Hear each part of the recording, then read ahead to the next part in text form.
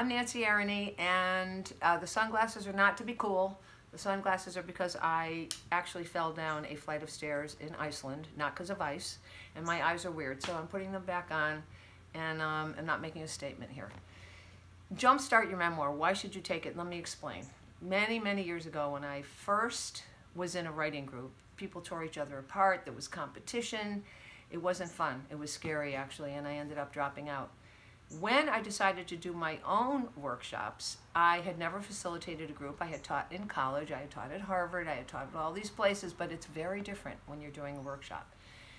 What happened? The same thing. People tore each other apart, they competed, the work was generic, visually, what I saw was shoulders went up, people's faces got tense, and the writing was very bland and uninteresting.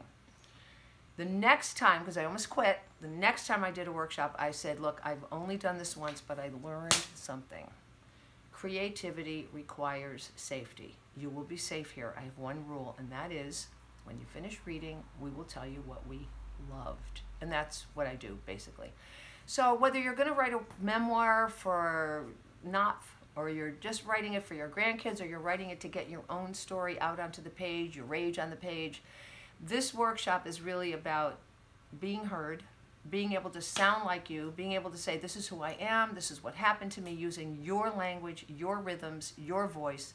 And honestly, what happens is we laugh a lot, we cry a lot.